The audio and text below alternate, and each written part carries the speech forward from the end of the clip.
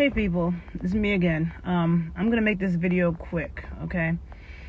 I am live from Chicago, and I just need to say that the air here today is terrible. I did a video a couple weeks ago when New York had terrible air quality from these wildfires in Canada. Today, Chicago has terrible air quality, and honestly, I don't know how long. I don't know if it was like this yesterday, but it's been hazy for a couple of days. And ever since New York had the bad air quality, I started to pay attention to it on the weather app. Because if you go on the weather app, you can see the air quality. And it should be under 50. Definitely under 100, right? When it starts to be between 50 and 100, it's not so great. But when it goes above 100, it's bad. And last I checked, I should have checked it before I came on here. Because I've been outside for like an hour. When I came outside, no, actually earlier today, the air quality was 170. And now it's 185 the last time I checked. The air quality, it's hazy here. So what New York had a few weeks ago is coming over here now.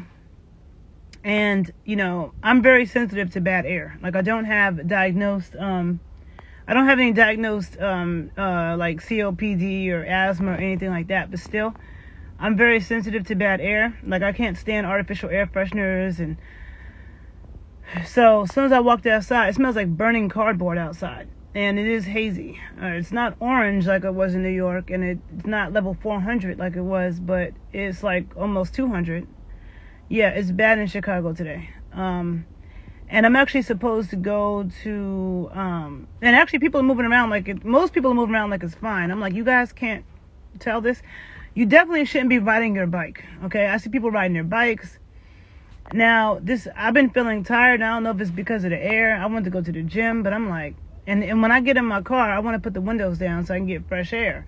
But the air outside ain't fresh. And it's just like a miserable feeling. So I'm just saying that, you know, people, you guys should pay attention, stay up on the air quality. If you look on your weather app on your phone, it tells you the air quality every day. You want it to be under 50. Like if it's 75, I wouldn't go exercise outside either. But when it's 200, like, it's like my stomach feels sick. Like, it's just, ugh.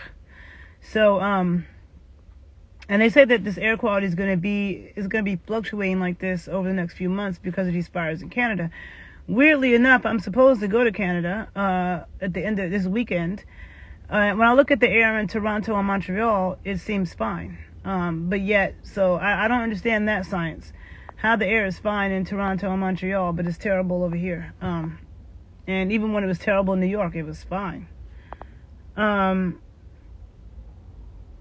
Yeah, our climate crisis is real. Exactly.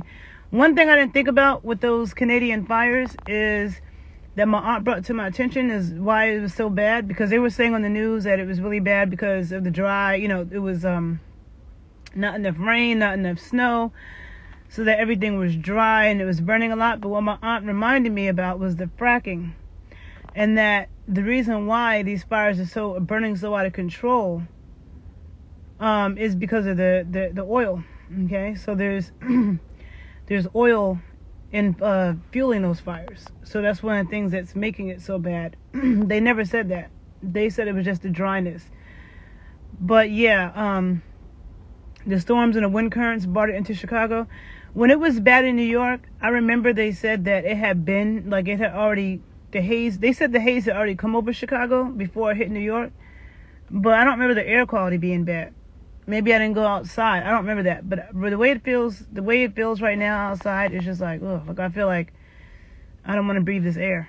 And last time I checked was 185. It could be higher than that now. I don't know. And hopefully it won't go higher. It's a problem when you have bad air quality. This is ridiculous.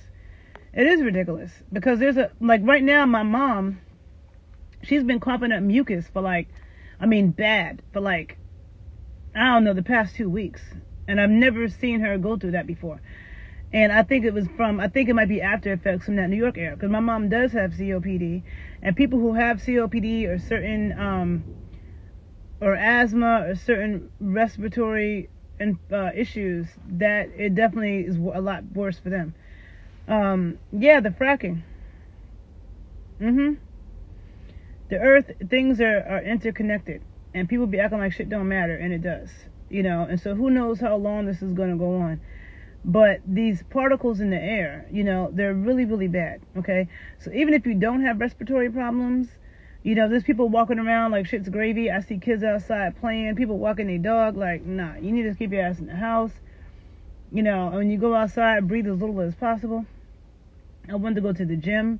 I really wanted to go to the gym, but I have mixed feelings about it because even though the gym is inside, I'm just like, ugh, it's just like a sick feeling that I have. And so people, pay attention to the air quality, okay? Every day, look at your phone app. If the air quality is 75, I wouldn't go outside and go on a serious bike ride or a serious workout in that air, okay? And definitely, I don't know. Sorry. Definitely, yeah, you sure the dogs don't want to be out there? Yeah, I'm sure too. When it was bad before, they were asking in the news, so what about the dogs? And see, I had to go get my car cleaned because there's like a mildewy smell in my car. I don't know if something spilled.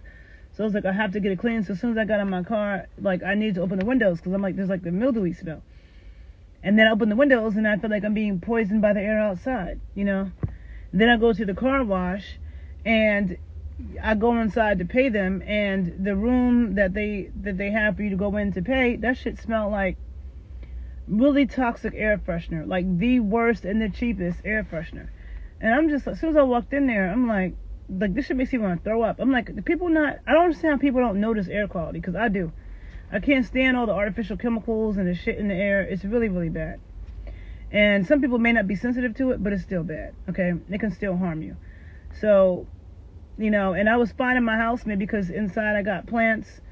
I got a wood floors, and my windows actually were closed in my apartment. And usually I like to open them in the summer, but I think they must be closed, because I didn't start feeling bad till I came out here. Yeah, people should get air purifiers with filters. Yeah, my mom was doing that in New York. That's why I think it's good to have plants in your house too. And at least there's a lot of trees and stuff in Chicago, but this air is terrible, okay? So this air quality issue, people, stay up on it, pay attention to it, because what you can't see can hurt you. When it comes to your health, what you can't see, what you don't know, can still hurt you, okay? And it can have lasting effects that bother you later on in life, okay? And I'm a weed smoker. I haven't even smoked anything today. Like, I don't even feel like it. I'm just like, this air is making my stomach hurt. Yeah, you got about 5 plants? That's good. That's good. Yeah, keeping plants in your house is good. But this weather, this fracking, and I don't understand why the weather is bad here. But I mean, why the air is bad here, but it's not in Canada. I don't know. But yeah, I just wanted to say that. I'm not gonna keep you guys long. I just wanted to tell you, stay up, be aware of the air situation, and be careful with it. All right. Stay healthy, people. Take care of yourself. Stay aware. Bye.